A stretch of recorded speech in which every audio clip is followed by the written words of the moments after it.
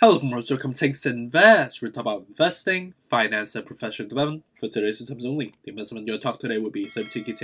So it's my second posting of today. Respect to recording time of 4:49 p.m. on the Eastern Time. Ethereum coin trade $4,242, up about 0.75% so far. On the overall crypto market, we could see that clearly on the left corner side, we just kind of trade on a sideways fashion, not really doing much, right? On the news front, I would say there's some interesting news that's happened today depicting around the equity market and some of the legal, media affectation that's been happening recently, right? And as you saw earlier today, we had some volatility in the equity market, right? We had the slight peak in the beginning of the day, right? I would say around 9:30 a.m. as the market opened, all the way to around like 1:30 p.m. on the Eastern time-ish, right? And the bond yield was basically slowly normalizing, depleting a little bit, but as it hits towards noontime, it starts to reverse and it start peaking up a little bit more and more in a gradual manner, which subsequently indicates and drive some of the sell-off across the market on the equity side, which subsequently propel crypto to be going upward because of that anti-correlation effect that we've been talking about, right? Which is the reason why we are net kind of just like not doing much, right? Because the bond yield has subsequently normalized by the end of the day, as obviously the market's closed now the last 20 minutes ago. But that's basically what happened today. We had some surge and then some normalization in the opposite type of dynamic, comparing both crypto and equity. And on the news front, with respect to Ethereum, I would say there's some collections of substantive news, and I would say some of them are even a gag type of news. So the first one's on Market Watch about 3 hours ago, and the title is really funny. One of the stupidest ideas I've heard in a long time. So the article on Market Watch is basically depicting an interview that the Robinhood chief legal officer, and his name is Dan Gallagher, asked him about his opinion on, with respect to the Congress creating some sort of new regulations for digital assets, right? And basically he's saying, like, on a high level, and he said this with such interesting frustration. I get, he's a lawyer, so I guess it makes sense why he would say that from his perspective. But I don't know him. I don't know his representation, nor his biasness, towards specific topic, right? But basically, he's saying that this is one of the stupidest idea that he has ever heard in this space, and I'm guessing the legal space, in a long time, because if you talk about crypto, it's still a relatively new space. It's still nascent. And he's basically explaining himself that, with respect to this new regulations that the Congress is proposing, in theory, it will basically be doing the job that the SEC, which is the Security and Exchange Commission, and the Commodity Futures Trading Commission should be doing. So by allowing the Congress to be initializing some sort of regulations on digital assets, it's kind of like doing the same thing 3 times over and over again, which is, in an operational efficiency perspective, I can resonate with Dan Gallagher's depiction that, yes, this could, this might not be the smartest idea. Anyways, this was an interesting conference. I think you could probably find like a taping of this. And the conference that it was depicting is called the Georgetown University's Financial Markets Quality Conference that happened early today. So interesting one. But it seems like it doesn't really have any specific affectation on Robinhood stocks, nor did it have any direct correlations to the Coinbase stock either. So interesting news, but is it anything substantive? It's just, I guess, like Dan just releasing his frustration, if you may. So, something we, is informative, but like, I was really hoping for more of informative or educational type of explanation rather than just kind of grunting and grieving, if you may. So quite interesting. So next one's on Market Watch 4 hours ago. Talk about the worst of Bitcoin pullback may be over. So this is basically talk about the technical analysis. If you look at the chart, right, for Bitcoin, we have been down. If you look at from the $69,000, we're basically down by close to about 13 to 15% so far from the peak, right?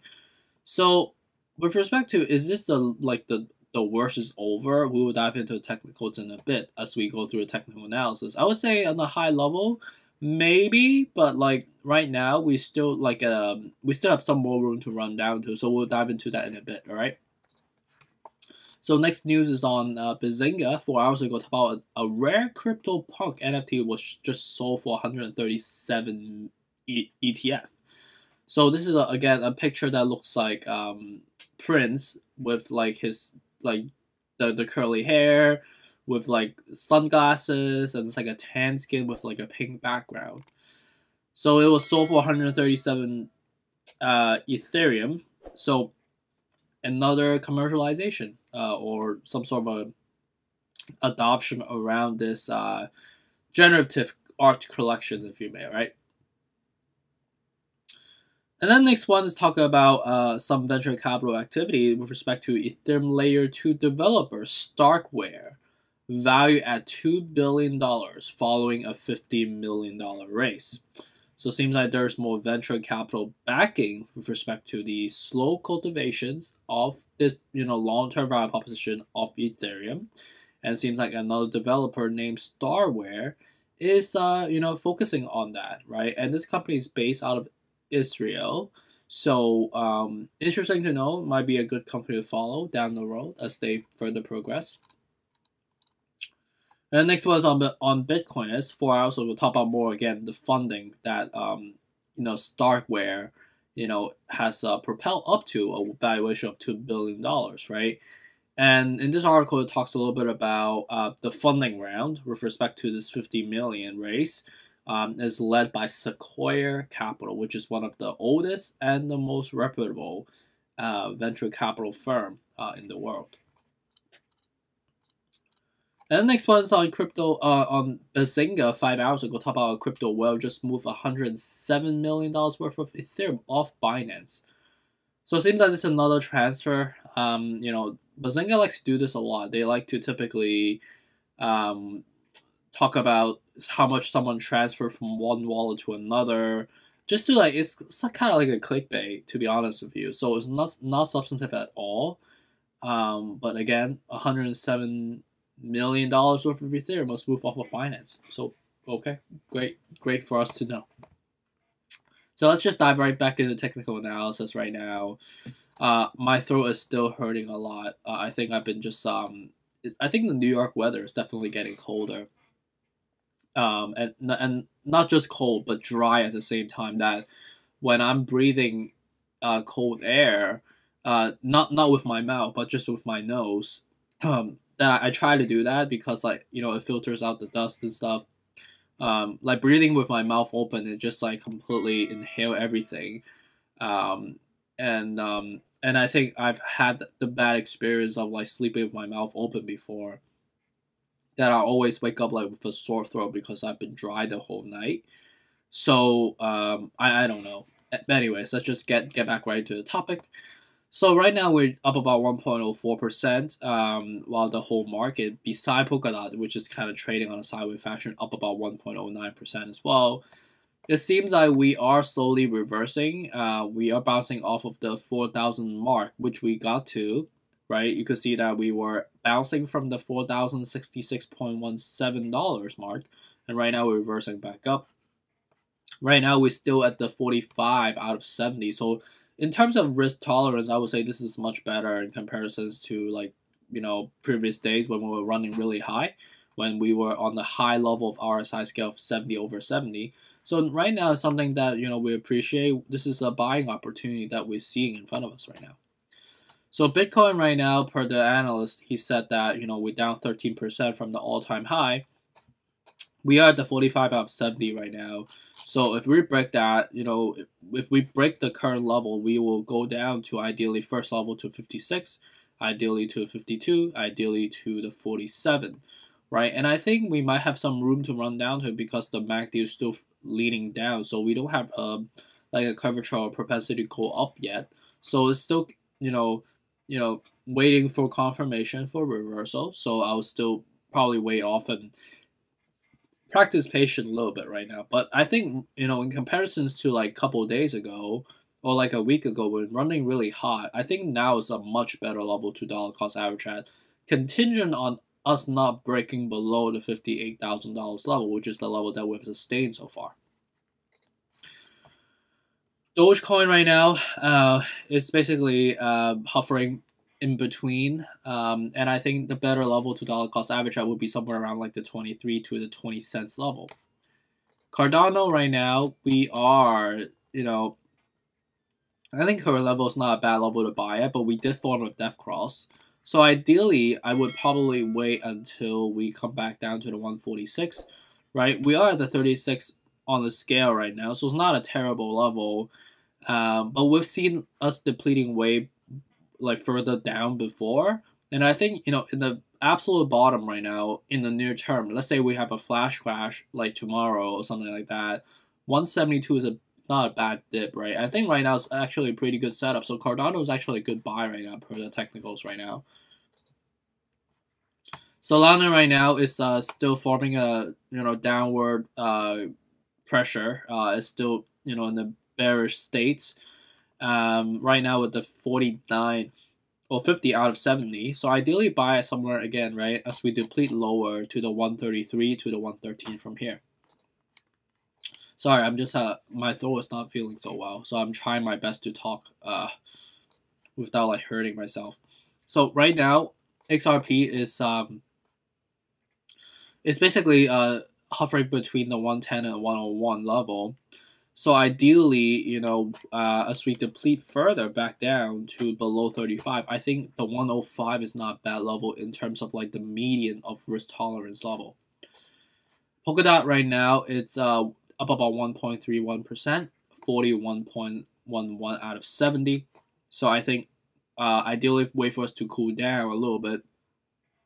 Again, right to the 30, 31, all the way to 25 will be much more logical to dollar cost average at. Algorand is selling off, and I think ideally, again, right, I think right now is a dip actually. Around 160 to 150 would be a good dip. So I think 165 is not a bad level. We're at the 38 out of 70 right now, so it came true with respect to what we were talking about. So Algorand is actually not a bad level to incur some risk right now. Shiba Inu right now, again, right, do the same thing to the 2750 to the $900 level to be more of an ideal level dollar cost average at. Oh my god, my throat is killing me right now. Ooh, so with respect to risk management level, again, right, I have made some revisions across the spectrum for all of the crypto assets that we see in front of us. So feel free, you know, use this as a reference. You know, I know that it's not the most intuitive way of thinking when you see we're like selling down. Why should I be buying? It's because like the risk is lower. So whenever the risk is lower, the price is lower, right? Whenever the price is high, the risk is also higher, right? So I think right now it's the opportune time is coming, which is something we appreciate if you want to build that for a long term, right? In comparisons to like a couple of days ago or like last week when running really, really high. Now we're much more depleted. So I'm never like biased, nor am I trying to pump the market. I'm just speaking what the chart tells us, right?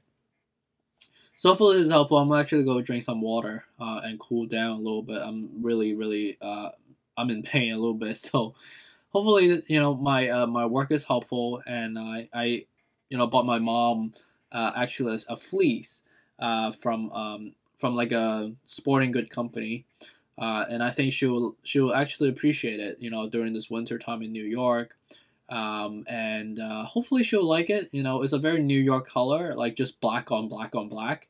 But I foresee us going to be traveling quite some time in the near future.